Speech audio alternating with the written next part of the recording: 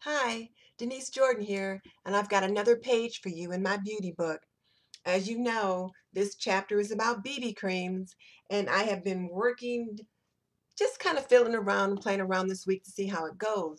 I've been wearing the Iman BB cream in clay medium all week, and I think I've gotten pretty good results with that. But today, since I was off today, I thought, let me just kind of fiddle around and just really give myself a chance to see what two different ones would look like at the same time.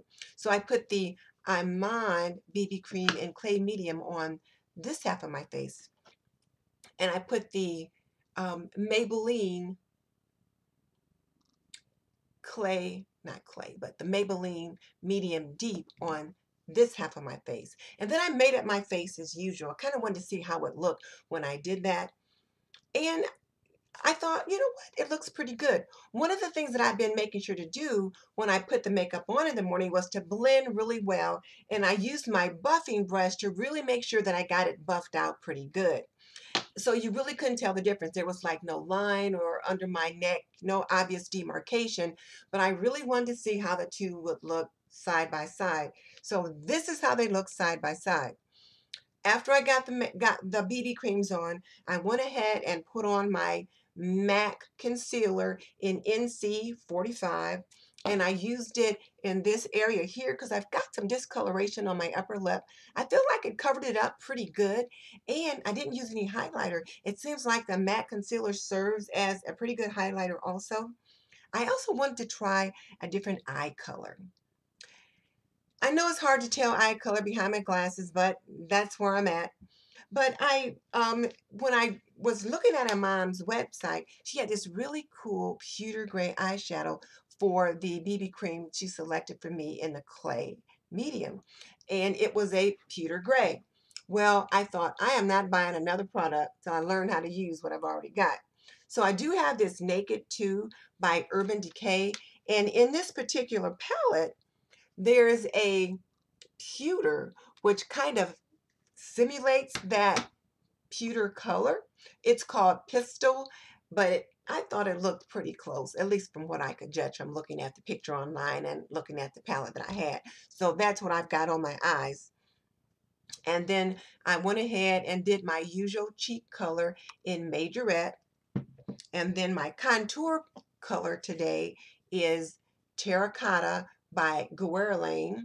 And I really like the Terracotta by Guerlain contour color. It's not too red.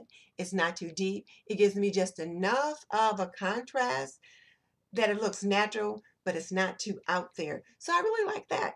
For my lip color today, I've got on a combination by Merle Norman, and it's one I've had for a very, very long time. This particular color is called Spice. It's like a gloss. Well, I should say more like a matte finish on the one side, but you put it on with this little adapter. And then the other end, there's a clear shine that I put on. When you look at it, it doesn't look very clear right now because I've used it for so long. I've kind of gotten some of the lipstick into the shine part. But I just kind of wanted to see how that would look because I hadn't worn it for a while.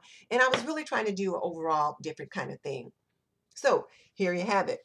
So I went downstairs to show my husband. I said, honey, what do you think? He said, you're beautiful. I said, oh, honey, thank you so much. Now, what do you think? So then he kind of peers into my face. He's like, is this side darker or is it just the light? I said, well, let's go in the bathroom and we can take a look. So we go into the bathroom where the light is really good. I put in two 75-watt GE daylight bulbs so that I've really got good lighting in there when I put on my makeup. And then we looked in the mirror and he said, I think this side's darker. And he's right. This side is darker. This side is the one that has the Iman clay medium on it.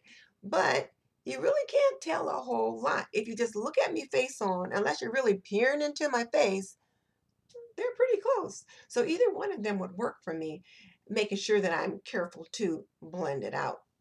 So there's that. And here you have it. So I'm pretty pleased with both of the BB creams. I'll probably go with the Maybelline for the rest of the week just because I feel like it gives me a better look. Oh, and I did try to use the matte Prep and Prime translucent powder as the finishing touches. I felt like it gave me just a little bit of an ashy cast. And one of the first things my husband said was, "I don't want you looking like a ghost." Which, of course, I don't want to look like one either. So I might try that Benet powder, that banana powder that Benet has. And then mine also has some kind of a gold translucent powder too. So I might try one of those just to see what kind of effect I get with that.